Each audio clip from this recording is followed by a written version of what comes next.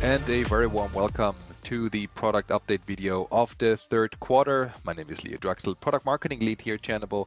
And in just 5 minutes, I would like to show you what has been released and launched in the past quarter that you definitely should not miss. So let's just jump straight into it. The first update concerns the PPC tool. We have launched the PMax Generator, and that's significant out of two reasons. Now, first, Google replaces all smart shopping campaigns with PMax campaigns. And secondly, you can now, as the name suggests, create PMax campaigns based on GMC feeds directly in Channable. Simply go to the Shopping Ads tab on the left-hand side, click on Add Dynamic Shopping Ads Generator, choose your Google Ads connection, give it a name and type in your Google Merchant ID, and simply select Performance Max, and then click on Save. And you are then, as usual, in the campaign generator, where you can set up your rules, you can create the campaigns, the PMax campaigns, dynamically based on the field in your product feed. You can create product listings, and of course, you can preview your result before you set it live.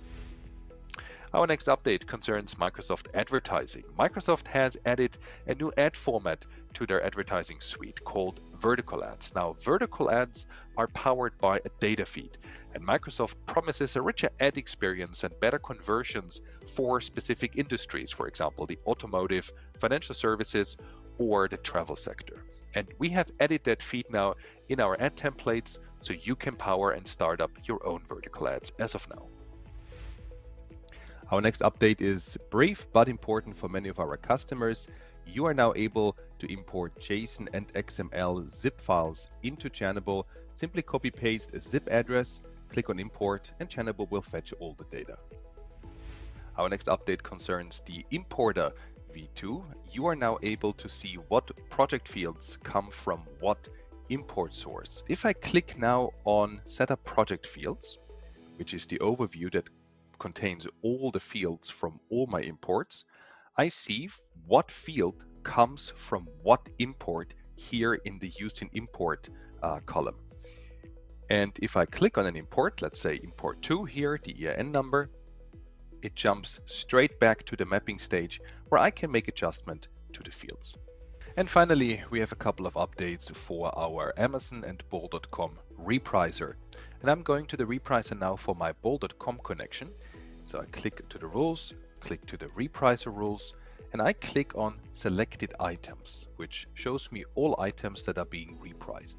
The first update concerns a new filter. So under filter here on top, I can select as of now products that are offline, which simply shows me all products that are not online anymore.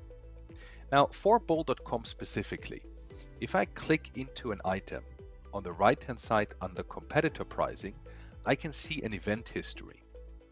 And on this event history, we show as of now offers or products that got either delisted or listed again with the timestamp accordingly. And if I go now all the way back, go back to the repricer, then we have the final update also only for Bol.com. If I click at Bol.com repricer options, you are now able to aim for a specific price star rating.